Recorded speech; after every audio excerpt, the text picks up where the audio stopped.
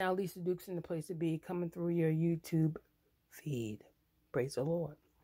I got a shelf from Five Below and a spray. Let's get into the spray real quick. I want to say this might be a dupe for Kim Kardashian because it has a Kimberly on there. This has a Kimberly Rose, and I'm going to show you what it actually looks like. It has like a little bit of a Victoria's Secret kind of smell to it as it kind of dries down. And you smell it first. You can decide whether or not it's worth your money. Not money, money. This is the famous shelf. I put a wire on it from Dollar Tree. The shelf, as you can see, is little, okay, brackets and ones there. I don't know what they call them. It folds down to what you want it to do.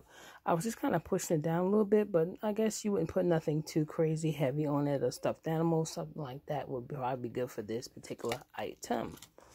Have a seat. Over here is this spray I'm talking to you about. It has a hole in it because when you get your, take the cap off, this is part of the perfume. Yeah. It kind of gives you the illusion of Marc Jacobs, but this is what it looks like. Again, it kind of smells, as it dries down, it smells a little bit of like a Victoria's Secret dupe, possibly.